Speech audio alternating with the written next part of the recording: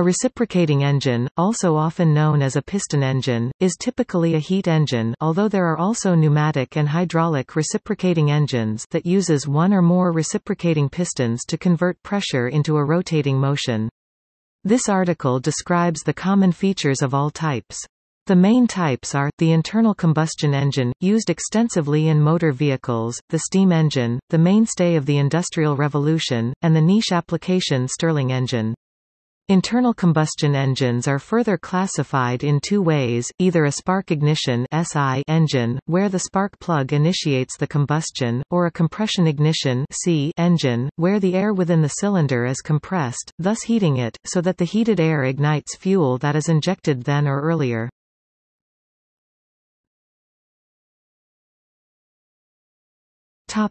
Common features in all types. There may be one or more pistons. Each piston is inside a cylinder, into which a gas is introduced, either already under pressure, e.g. steam engine, or heated inside the cylinder either by ignition of a fuel-air mixture, internal combustion engine, or by contact with a hot heat exchanger in the cylinder, Stirling engine. The hot gases expand, pushing the piston to the bottom of the cylinder. This position is also known as the bottom dead center (BDC), or where the piston forms the largest volume in the cylinder. The piston is returned to the cylinder top dead center (TDC) by a flywheel, the power from other pistons connected to the same shaft, or in a double-acting cylinder by the same process acting on the other side of the piston. This is where the piston forms the smallest volume in the cylinder. In most types the expanded or exhausted gases are removed from the cylinder by this stroke. The exception is the Stirling engine, which repeatedly heats and cools the same sealed quantity of gas. The stroke is simply the distance between the TDC and the BDC, or the greatest distance that the piston can travel in one direction. In some designs the piston may be powered in both directions in the cylinder, in which case it is said to be double-acting. In most types, the linear movement of the piston is converted to a rotating movement via a connecting rod and a crankshaft or by a swash plate or other suitable mechanism. A flywheel is often used to ensure smooth rotation or to store energy to carry the engine through an unpowered part of the cycle. The more cylinders a reciprocating engine has, generally, the more vibration-free smoothly it can operate. The power of a reciprocating engine is proportional to the volume of the combined piston's displacement. A seal must be made between the sliding piston and the walls of the cylinder so that the high-pressure gas above the piston does not leak past it and reduce the efficiency of the engine. This seal is usually provided by one or more piston rings. These are rings made of a hard metal, and are sprung into a circular groove in the piston head. The rings fit closely in the groove and press lightly against the cylinder wall to form a seal, and more heavily when higher combustion pressure moves around to their inner surfaces. It is common to classify such engines by the number and alignment of cylinders and total volume of displacement of gas by the pistons moving in the cylinders, usually measured in cubic centimeters (cm cubed or cc) or liters (L) or L (US, liter). For example, for internal combustion engines, single- and two-cylinder designs are common in smaller vehicles such as motorcycles, while automobiles typically have between 4 and 8, and locomotives, and ships may have a dozen cylinders or more. Cylinder capacities may range from 10 cc or less in model engines up to thousands of liters in ships' engines. The compression ratio affects the performance in most types of reciprocating engine. It is the ratio between the volume of the cylinder, when the piston is at the bottom of its stroke, and the volume when the piston is at the top of its stroke. The bore-stroke ratio is the ratio of the diameter of the piston, or bore, to the length of travel within the cylinder, or stroke. If this is around 1, the engine is said to be square. If it is greater than 1, i.e. the bore is larger than the stroke, it is oversquare. If it is less than 1, i.e. the stroke is larger than the bore, it is undersquare. Cylinders may be aligned in line, in a V configuration, horizontally opposite each other, or radially around the crankshaft. Opposed piston engines put two pistons working at opposite ends of the same cylinder, and this has been extended into triangular arrangements such as the Napier-Deltic. Some designs have set the cylinders in motion around the shaft, such as the rotary engine. In steam engines and internal combustion engines, valves are required to allow the entry and exit of gases at the correct times in the piston cycle. These are worked by cams, eccentrics or cranks driven by the shaft of the engine. Early designs used the D-slide valve, but this has been largely superseded by piston valve or poppet valve designs. In steam engines, the point in the piston cycle at which the steam inlet valve closes is called the cutoff, and this can often be controlled to adjust the torque supplied by the engine and improve efficiency. In some steam engines, the action of the valves can be replaced by an oscillating cylinder. Internal combustion engines operate through a sequence of strokes that admit and remove gases to and from the cylinder. These operations are repeated cyclically, and an engine is said to be 2-stroke, 4-stroke or 6-stroke depending on the number of strokes it takes to complete a cycle. In some steam engines, the cylinders may be of varying size, with the smallest bore cylinder working the highest pressure steam. This is then fed through one or more, increasingly larger bore cylinders successively, to extract power from the steam at increasingly lower pressures. These engines are called compound engines. Aside from looking at the power that the engine can produce, the mean effective pressure (MEP) can also be used in comparing the power output and performance of reciprocating engines of the same size. The mean effective pressure is the fictitious pressure which would produce the same amount of net work that was produced during the power stroke cycle. This is shown by WNET. Topic: MEP times piston area times stroke. MEP times displacement volume, and therefore MEP equals WNET, displacement volume. Whichever engine with the larger value of MEP produces more net work per cycle and performs more efficiently. History. An early known example of rotary to reciprocating motion is the crank mechanism.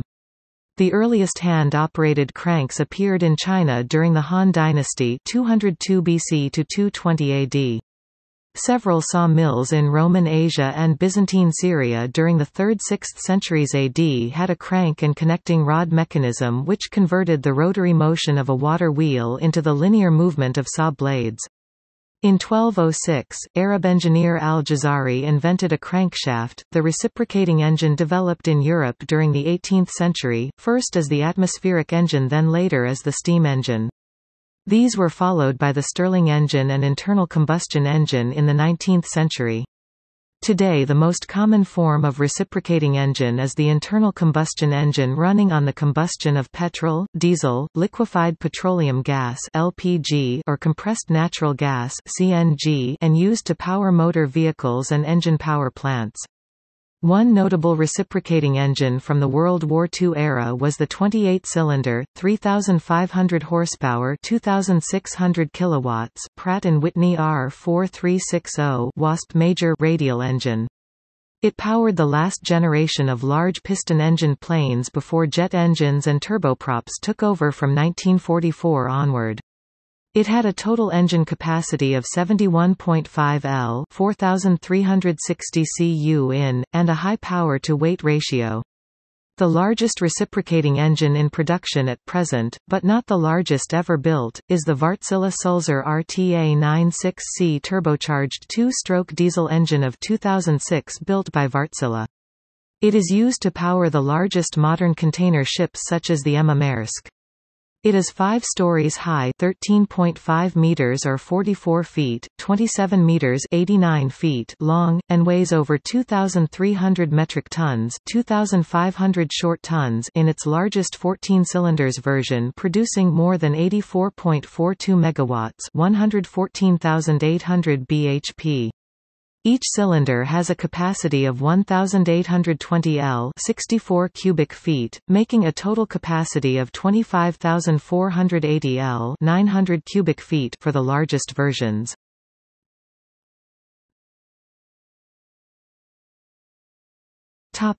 Engine capacity. For piston engines, an engine's capacity is the engine displacement, in other words the volume swept by all the pistons of an engine in a single movement. It is generally measured in liters L or cubic inches C, I, D, cu in, or in cubed for larger engines, and cubic centimeters abbreviated cc for smaller engines. All else being equal, engines with greater capacities are more powerful and consumption of fuel increases accordingly, although this is not true of every reciprocating engine, although power and fuel consumption are affected by many factors outside of engine displacement.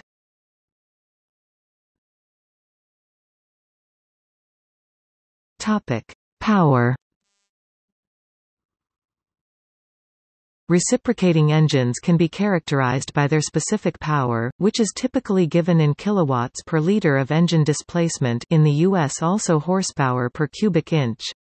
The result offers an approximation of the peak power output of an engine. This is not to be confused with fuel efficiency, since high efficiency often requires a lean fuel-air ratio, and thus lower power density. A modern high-performance car engine makes in excess of 75 kilowatts per liter, 1.65 horsepower, in 3.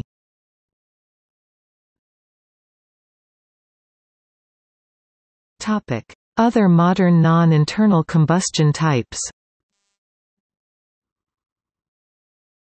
Reciprocating engines that are powered by compressed air, steam or other hot gases are still used in some applications such as to drive many modern torpedoes or as pollution-free motive power. Most steam-driven applications use steam turbines, which are more efficient than piston engines. The French-designed Floware vehicles use compressed air stored in a cylinder to drive a reciprocating engine in a local pollution-free urban vehicle. Torpedoes may use a working gas produced by high-test peroxide or auto fuel too, which pressurize without combustion. The 230 kg (510 pounds) Mark 46 torpedo, for example, can travel 11 km (6.8 miles) underwater at 74 km per hour (46 miles per hour), fueled by auto fuel without oxidant.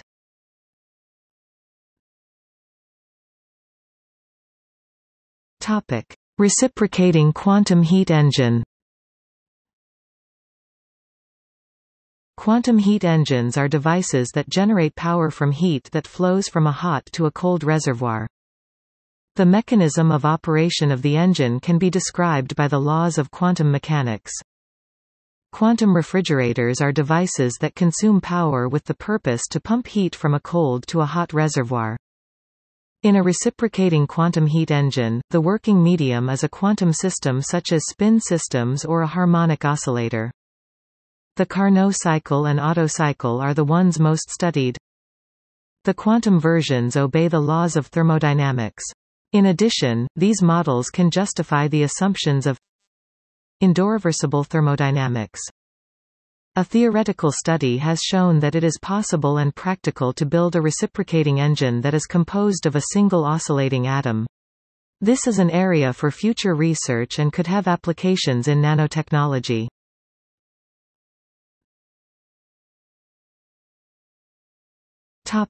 Miscellaneous engines.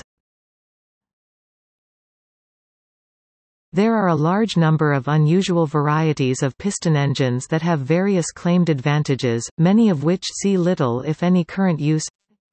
Free piston engine, opposed piston engine, swing piston engine, iris engine, Burke engine, thermomagnetic motor.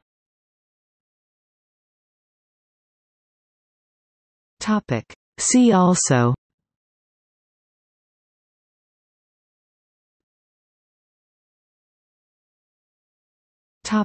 Notes.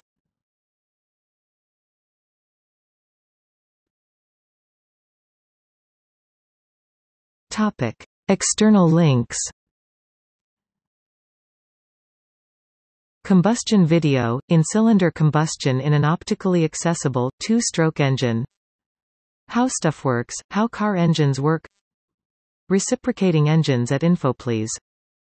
Piston engines at the U.S. Centennial of Flight Commission.